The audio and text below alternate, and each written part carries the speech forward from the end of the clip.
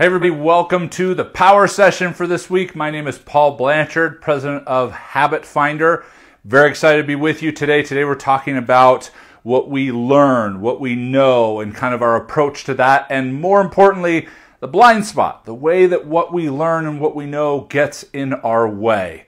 Looking forward to spending this 20-30 minutes with you today talking about some things that we think can make a tremendous impact in your relationships, in your business, in your health and vitality, because it all comes down to the way we think. That's everything we do here at Habit Finder. It's the math and the science and the application and the intuition around what dictates almost everything that we do, and that is how we think.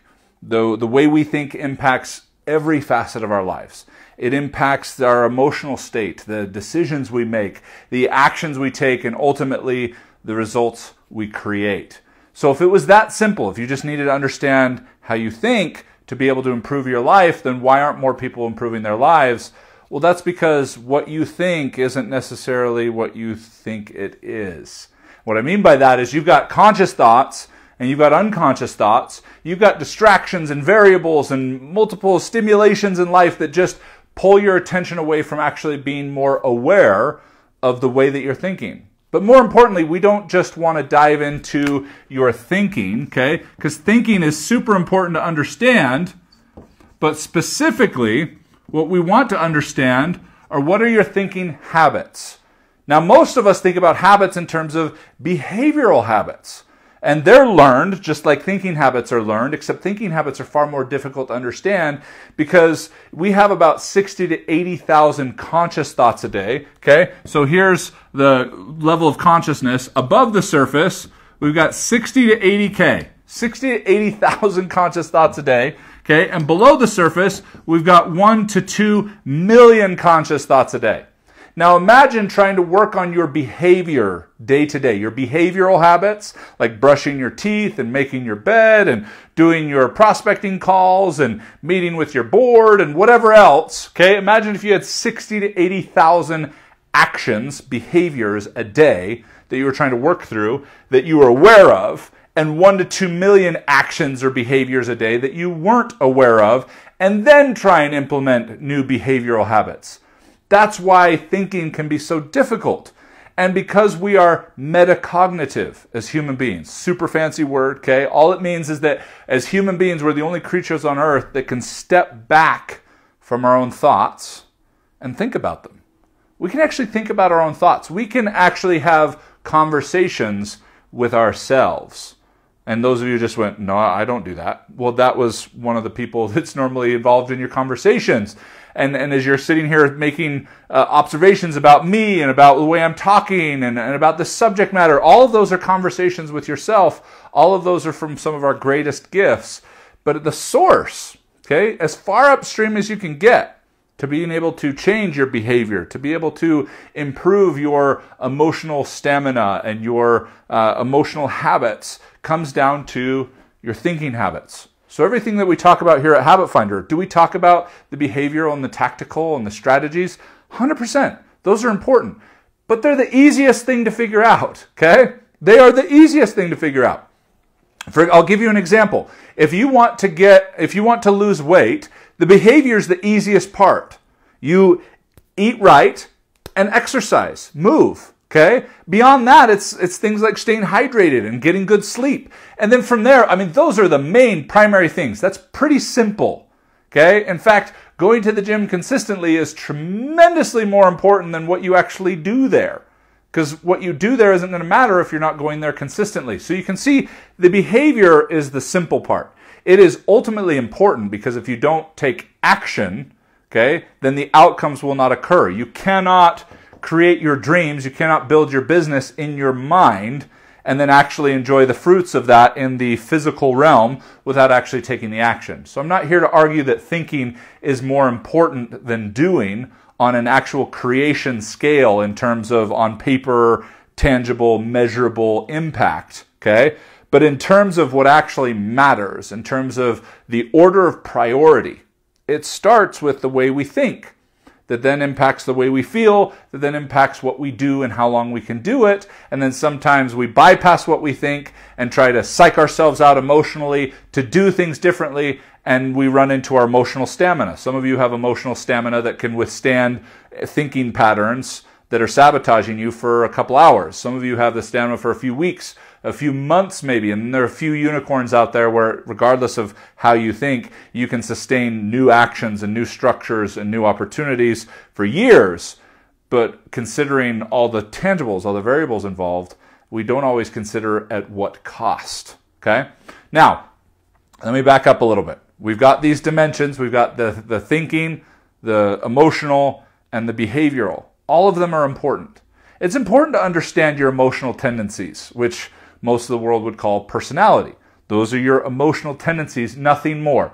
Okay? Your personality is about as solid as your emotions, meaning they're very amiable, they're very changeable. It's why Mandino, who is at the heart of this company, it's the reason we started this company in 2000, almost 20 years ago, coming up next month, was because of Mandino, the legacy he stood for and the books he wrote and the impact he's had on the world.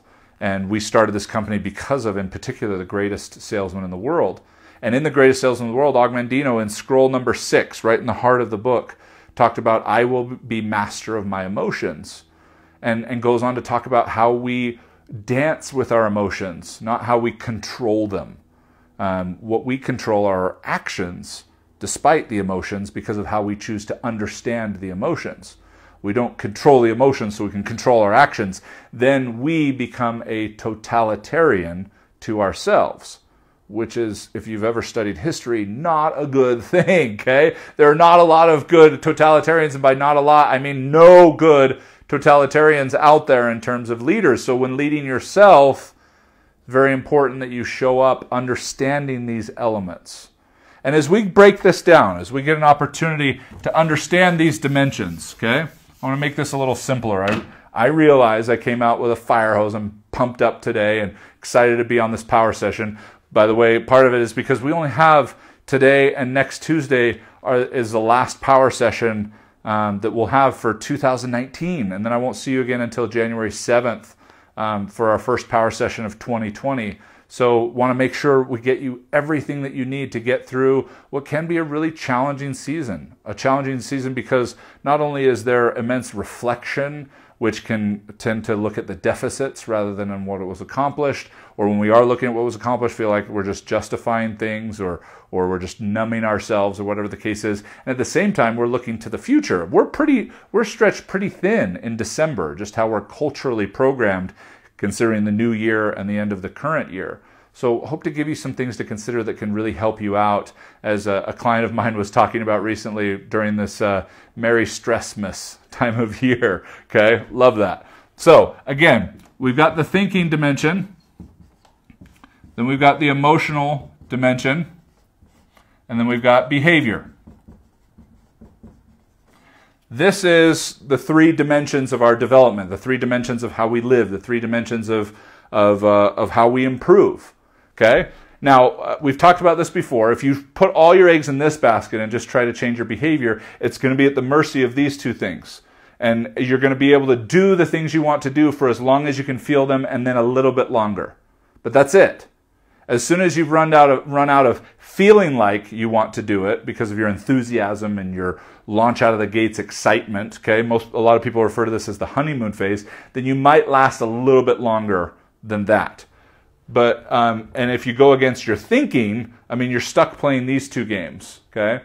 For a lot of people that just focus on behavior and have no awareness here, rarely do they even get off the ground. So most people are playing back and forth between these 2.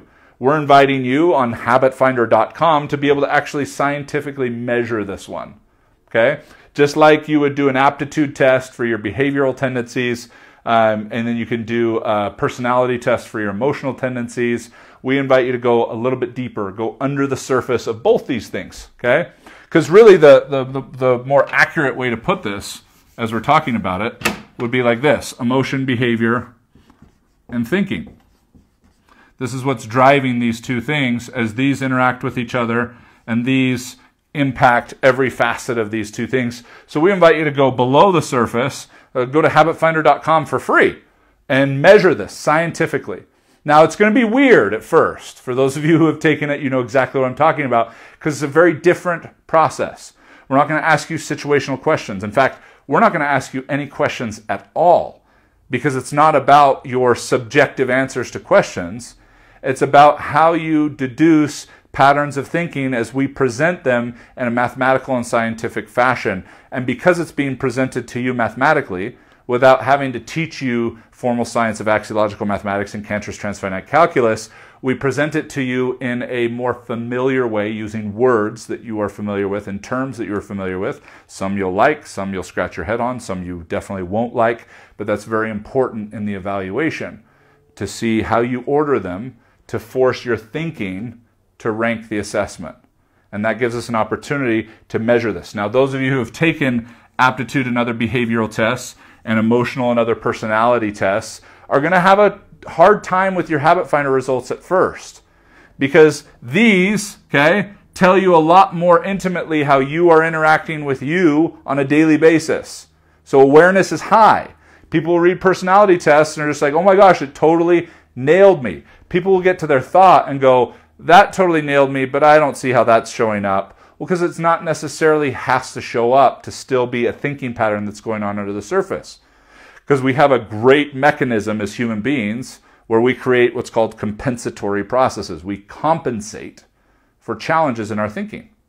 We compensate for wanting something in our life that unconsciously we don't actually want, and then the compensation what occurs in between to be able to find the middle ground that keeps us stuck where we currently are.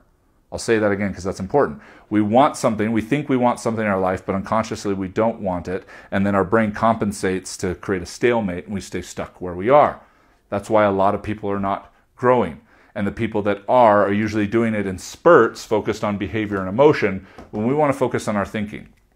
Now, regardless of what category you're focusing on, whether you are focusing on improving your behavior so that you can learn more about your emotions, so that you can reprogram your thinking patterns, okay? Or if you're focused on changing your thinking patterns so that you become more aware of how you're feeling so that you can do things better, or if you're focusing on how you can think better around why you're doing these certain behaviors so that you can be more cognizant and in control of observing your emotions. However you want to do this, this is the critical factor, how you're thinking.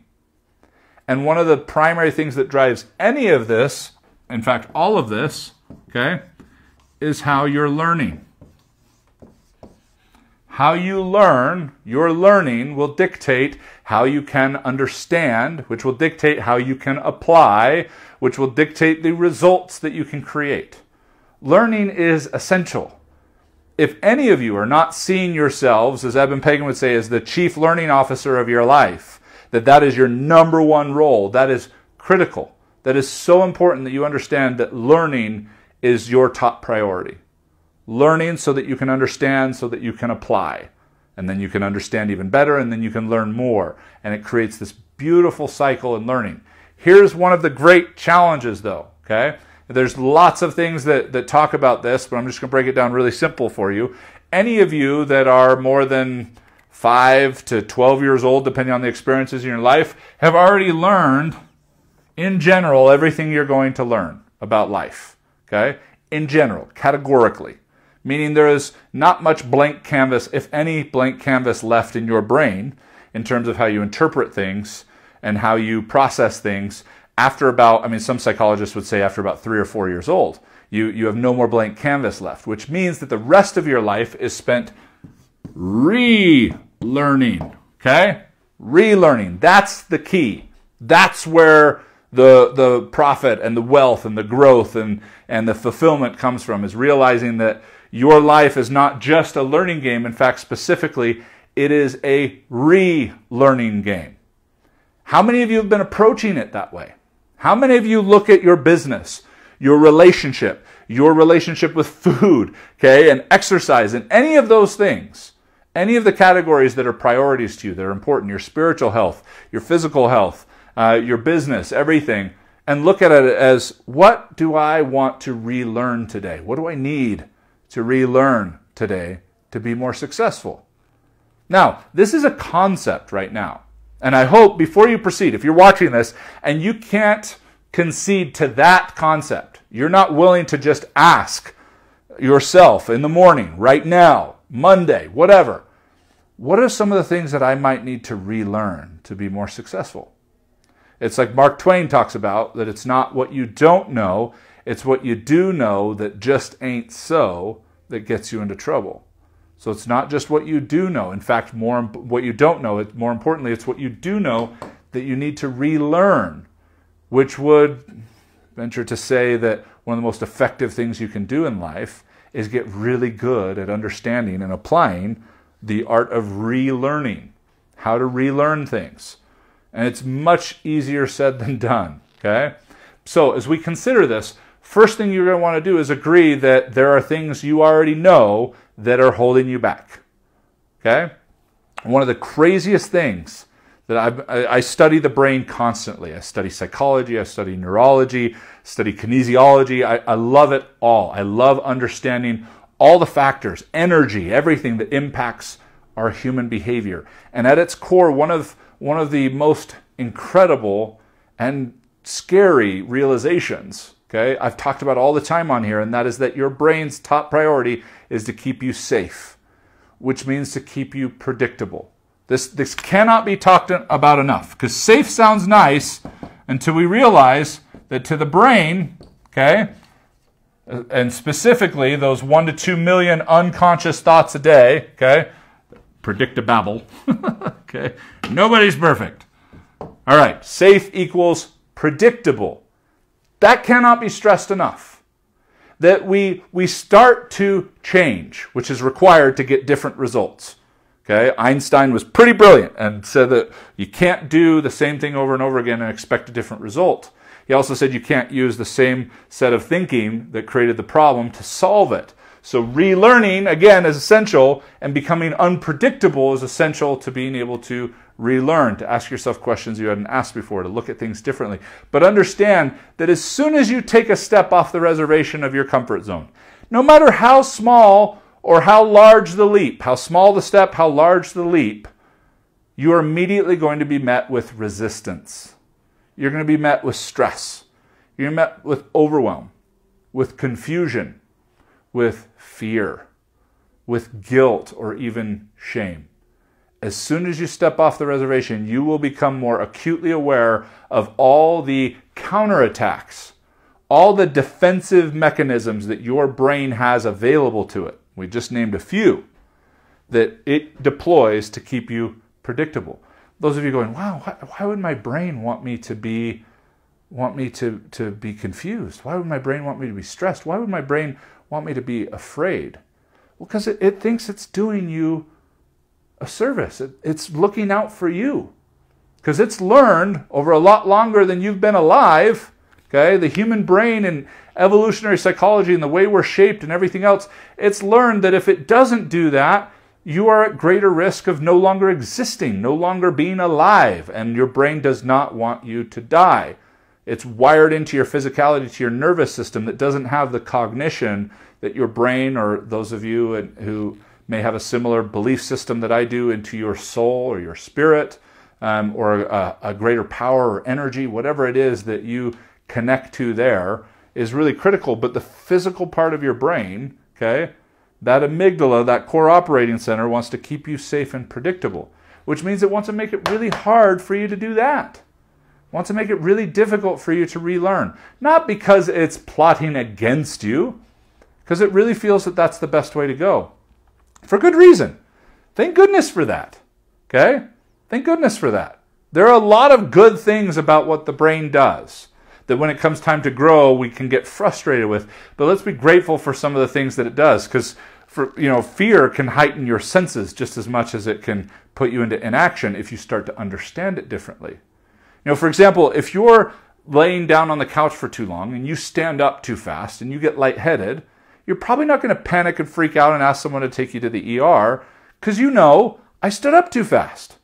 There is incredible power in understanding, incredible power in terms of your psyche, in terms of your energy, in understanding why something is happening to you, okay? Or not happening to you. It is in not knowing that creates some of the biggest challenges. It's not knowing that creates some of the biggest challenges. Like if I was walking down the street, walking my dog, for example, and maybe I got super lightheaded, felt like I was going to pass out. That would be a much scarier situation for most people than just standing up off the couch too fast, because I don't know why it's happening. I don't know what's occurring, and so the level of panic increases. That's one of the great values of awareness. If you can understand where it's coming from, now you've got a level playing field to figure out what you can do about it. And so certain things, that resistance, if it can heighten our senses rather than the typical human response, which is to lower our senses and go into survival mode and go into our defaults as a human being, things that we thought we had gotten rid of and we had changed a long time ago about how we talk, how we interact, how we feel, they're all going to come back because they're your default programming, and that's all your brain can grab onto when it's in survival mode. So we're going to want to understand that as we step off the reservation of our comfort zone, we're going to be hit with resistance. But what we can control is how we interpret that resistance. We can relearn. We can relearn how we interpret that resistance. And it's really hard to do because it requires evidence. You cannot relearn how to interpret this resistance without evidence. And evidence comes from when we step through the resistance, take the actions that someone who thought differently would take, and then acknowledge them and celebrate them, and then do it again and again and again. In The Greatest Salesman of the World, Og Mandino talks about reading the scrolls 3 times a day for 30 days each, starting with scroll 2, because scroll 2 to scroll 10 are the secrets of success, the wisdom of the ages.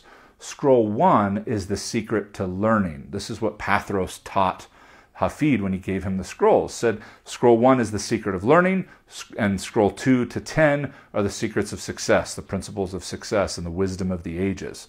And in scroll 1, Og gives us some incredible validation for how we learn, or more importantly, relearn. And some of the most powerful language is right at the very beginning of the scroll. Today, I begin a new life. Today. Today, I bring an infant's perspective to what I'm doing, which is beautiful on a lot of levels. On a lot of levels. Because not only are you bringing an infant's perspective to seeing things differently, but also the requirement to see them simply, to see them in simple terms.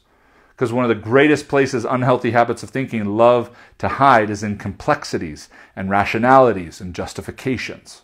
Again, some of your unhealthiest habits' favorite place to hide is underneath complexities and justifications and rationalities. Okay?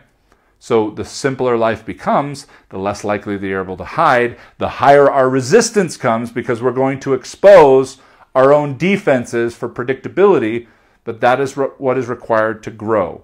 Relearning is a destructive process. Very similar to lifting weights, and you're breaking down those tissues so that they can become stronger. The brain is very similar. We want to make sure we push it an appropriate amount as we lean into that resistance, but not so far that we break it or we get injured like we would if we push too hard lifting weights. Okay? So we can relearn how we interpret this resistance if we can do it enough with the right perspective, the right awareness, the right consistency, as Og lays out in scroll 1, to be able to demonstrate and create evidence that brain cannot deny. That we're not going to die if we do that every day. That we're not going to self-destruct if we're a little bit more consistent in what time we get up in the morning. Okay? We're not going to spontaneously combust if we make a few more phone calls every day, or we're a little bit more consistent with other things. Because it's hard for it at first. And all it can do is think about how hard that was, and if we're going to do that for the next year, it times how hard that is by 365.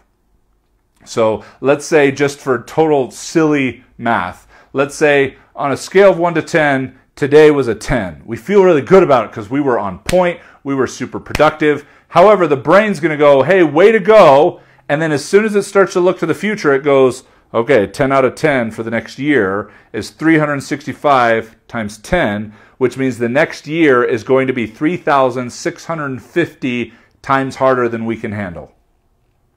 3,650 times harder than we can handle.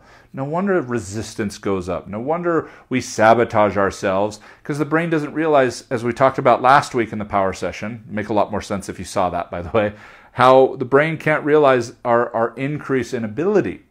It just takes into account our current ability, current level of action, and then multiplies it out over however many days or years we care to send our brain forward to think about in terms of that being required for our success.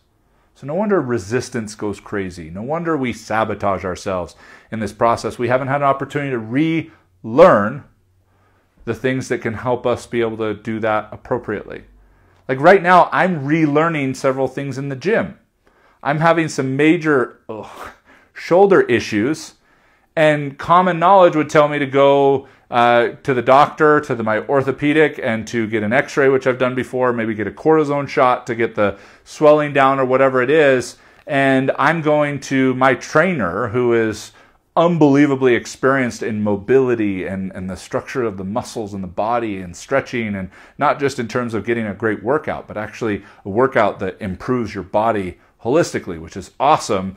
And I went in yesterday and I couldn't even lift my shoulder, okay? I mean, it was so much pain.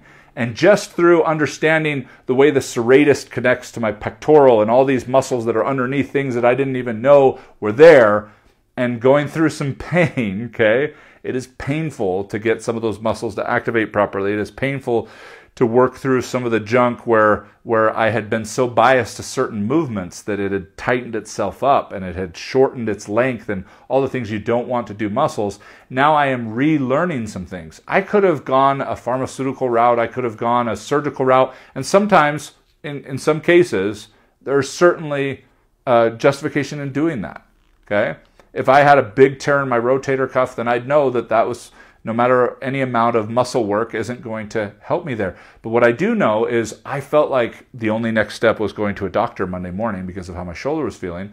And I know after 30 minutes of working through some of these exercises, painful as they were, that he had me do, that I can raise my arm above my head now. I can still feel it, okay? Because there's still some things to work through, but even just doing that 3 times, now the muscles are trusting themselves, even that feels better. And it was so counterintuitive to do it, but I'm relearning in the gym.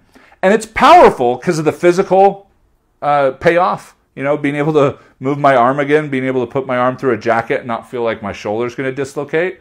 And it's awesome for that sake, but what's even cooler for me, personally, in my opinion as a coach, is I get to step back and watch myself relearn this, and how I'm relearning it, and assumptions I was making, and resistance I create to doing it. And I'm only just getting started, because this is not a 1 or 2 day thing. I went back in and did similar things today, and it's feeling even better than it did on Monday, which is awesome. But I know if I don't pay attention to relearning that consistently, and not relearning this just as a fix, as a patch, you know, as just something that's temporary, I'm paying attention to that as I'm relearning it as well. I'm learning so much about how I relearn in general that is so powerful for being able to apply it to other areas of my life, for assumptions that I made and things that I thought I knew, and all this stuff. Because I'm a little bit of a fitness movement. Okay, I was a competitive powerlifter for a number of years. I've done a lot of things the wrong way at the gym that I've learned a lot about the right way beyond, you know, most personal trainers that I know, just from trial and error, okay? But with that said, I know that works against me too. The things that I think I know are usually what's holding me back. The things that I think I know are usually what's holding me back. So I'm eating some humble pie with my shoulder and working through these things, and it's painful, okay? It is literally painful, okay? I was telling my trainer this morning, I said, I know I'm doing it right because I'm nauseous, okay, as I'm working through this. But the payoff is amazing. It's wonderful to be able to experience that, but I'm getting even more dividends from it as I look at how those principles apply to relearning how I approach my business, relearning how I approach my relationship, okay? Now I want to share one thing really simply as we wrap this up, just so you can logically understand one of the primary reasons relearning is super difficult, okay? Up front, relearning initially is difficult because of the resistance, okay? But one of the other reasons it's difficult ongoing is, in addition to that resistance and our rebelling against structure and other things, is because of contrast, okay? Contrast is one of the biggest reasons why relearning is super difficult. And what I mean by contrast, okay? Contrast is talked about in art a lot because it creates dimension. It creates clarity. When there's great contrast, you can see the outlines, you can see the distinct figures. When there's not contrast, it can be really blurry or messy or whatever the case is, and sometimes that's on purpose, but in most cases, contrast is a good thing. And the brain loves contrast. And so, for example, if we're going to start something new, okay? I want to learn something new, like I want to learn a new skill or a new hobby or a new strategy for my business. Oftentimes when we dive into something totally new, meaning you've never started a business before, not you're a serial entrepreneur and you're going to your 20th workshop, but you've never been to that particular workshop or worked with that particular person. I mean, it's totally new. So for example, you're going to start a business, just because I know that applies to a lot of people on here, okay? It's brand new. So just about everything you hear has massive contrast to what you already know, okay? So here's what you know, and here's what you don't know, okay? And you learn something new, okay? So you learn something new about your business. Early on, okay, it's going to be maybe 5% something you already knew, okay? But 95% of it is new to you. And so the contrast is huge. The contrast of what you're learning compared to what you already know is huge because you're learning something new. So it's obvious. Oh my gosh, I've never thought about that before. But the longer you're in it, the more this starts to change. The more you start hearing things where it's 25% of it you already know, and so 75% of it is new. That's still pretty significant, so you're still going to pay a lot of attention. But then fast forward, as you feel yourself getting more and more stuck, the things that seem to used to work, the things that seem to used to work, whatever, the things that used to work and the things that aren't working anymore and different things like that, what's happened is we've gone down this scale, okay? And what's happened is now 90% plus you already know because you've already learned. Maybe categorically, maybe in generalities, but you've learned the gist, which only leaves, okay, about 10% or less of things that you don't know, if not worse than that. And so the contrast has gone down. You give me a new painting, and it looks 90% like the painting I already have. Am I going to be interested in buying that painting? No, I'm not. Okay? If you teach me a new skill that looks 95% like the skill I already have and I'm confident in, how close am I going to pay attention to that? Yet that is one of the great secrets to winning. This is where the relearning happens. If you can take this 10%, this 5%, this 3%, and make it as contrastable, as clear and obvious as this 90%, you will master the art of relearning. When someone tells you something, you can feel your brain wanting to go into the I know category.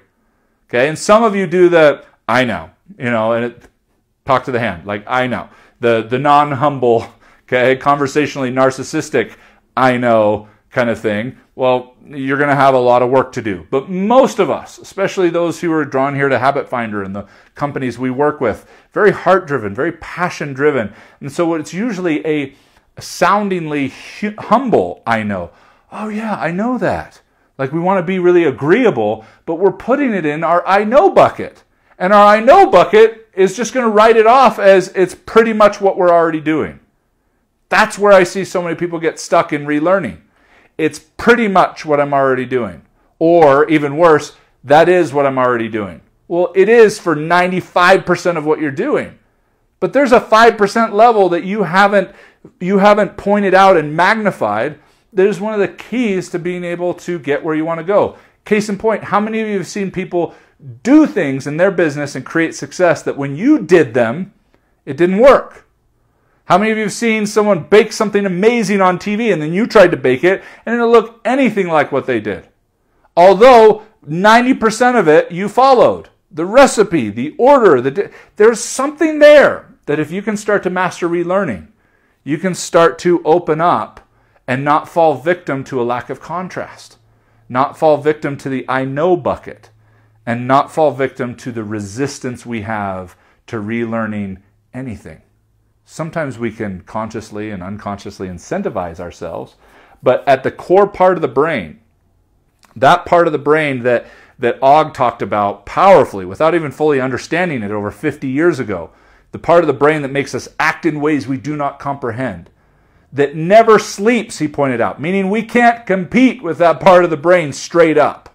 Okay? One-to-one, mano-a-mano, we cannot compete with that part of the brain straight up. We've got to use principles and other things that we work with people on and our clients to be able to overcome some of those things, to level the playing field, make it a fair fight between you and your own brain, because you're going to want to do that properly, because your brain is going to help you quite a bit in what you create, okay? I'm not saying you need to wage war against your brain, you just need to understand how it operates so that you can understand the biological side of personal development, so that you can process through this resistance, so you can process through the I know buckets, and so that you can process through these things and actually learn how to relearn. Because the more you learn, for most people that haven't figured this piece out, the more dangerous what you're learning becomes.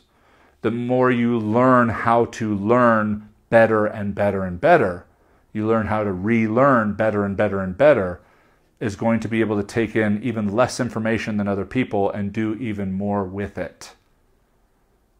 So, in summary, learn how to relearn. It requires patience. It requires persistence. It requires measurement. It requires principles. It requires all of the things that we provide here at Habit Finder. If you have them somewhere else, if you can measure your thinking somewhere else, if you can work with people that are expertly trained in how to actually shift those measurements so that the emotional capacity aligns and the behavioral execution aligns, then awesome. Go with them. Make things happen. If you don't, share this out. Share this out to somebody who deserves to learn more about their thinking. Whether they work with us or not, you get the Habit Finder profile for free, for now, by the way. That's changing in 2020, just FYI. Okay, it's not going to be thousands of dollars, but we've realized that even with an incredible tool like that we want everyone to have, that if you don't put anything towards it, okay, even $20, that it is looked at in a completely different context, okay? So, which is a total loss leader. We're not doing that for a profit center, trust me. The people who are actually ready to take on their thinking, there's not enough of them out there for charging $15, $20 for an assessment to make sense. We're doing that for the client. We're doing that for you. Because even just that little symbolic piece in place makes a difference. So if you haven't taken it, if you know people that haven't taken it, that you want to have that opportunity, make sure they go to habitfinder.com before the end of the year and take it. Because that's changing. And we're also releasing some ridiculously amazing tools, online course that is just unlike anything you've ever seen, that we've been working on for the last 3 years, that's launching in 2020 as well, to make our principles, to make this stuff that actually works more accessible to people, to be able to learn this stuff, to be able to start to shift, and then have those results pay for themselves as you continue on and working with us deeper and deeper in what is essentially relearning you. That's what we're doing.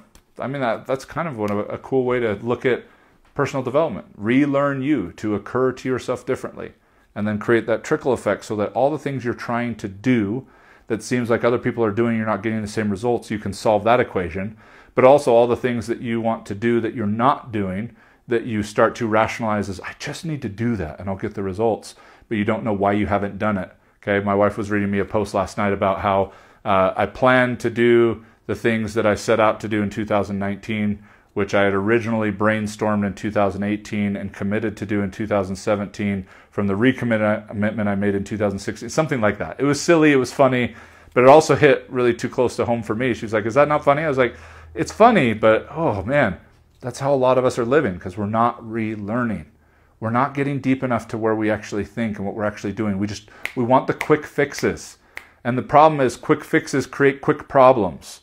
And so we jump up and down, and we never find ourselves on a real ramp rate, on a real trajectory. So you know people that are ready for that, at least invite them to jump on these power sessions. Those aren't going away. These are going to continue to be for free here on our social media pages, well into as long as we can, okay? But please share this out, invite people in so that they can get an opportunity to get into the Habit Finder and find ways that they can start to relearn themselves so they can be more successful at home, they can be more successful at work, they can be more successful in play and everything that they do. So thank you so much for being here today for this power session. I know this was a lot, okay? So just grab onto one thing, one little thing, okay? Sometimes I can just, I realize that I'm prone to overdose people with information, but there's so much that I want you to know. And I want you to I want to make sure that you know that we know, okay? I want to make sure you know that we know. We know where you're at. We know where you're really living. We know what you're really facing, despite what you continue to try and convince yourself you should be feeling about it or what you're supposed to be doing about it. Let's just pull the cover off. Let's get down to where you really are and who you really are. And that's where we're going to find some of the most powerful principles around your thinking that can make an impact on your emotional capacity, that will make an impact on your behavioral capacity, that creates an exponential multiplier of your results. Okay, again, thank you everybody. Have an awesome day. We'll see you next week.